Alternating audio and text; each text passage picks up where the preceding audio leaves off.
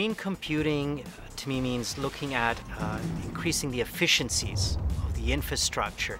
It means increasing the efficiency in terms of having servers that use less power. It means perhaps leveraging the fiber infrastructure so you can locate your servers perhaps closer to the power source than closer to the user.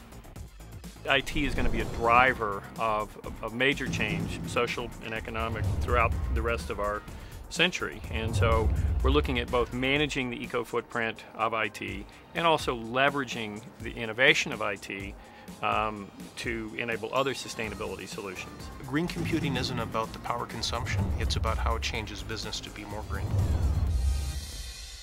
The first and cheapest solution for finding sources of energy is megawatts, efficiency.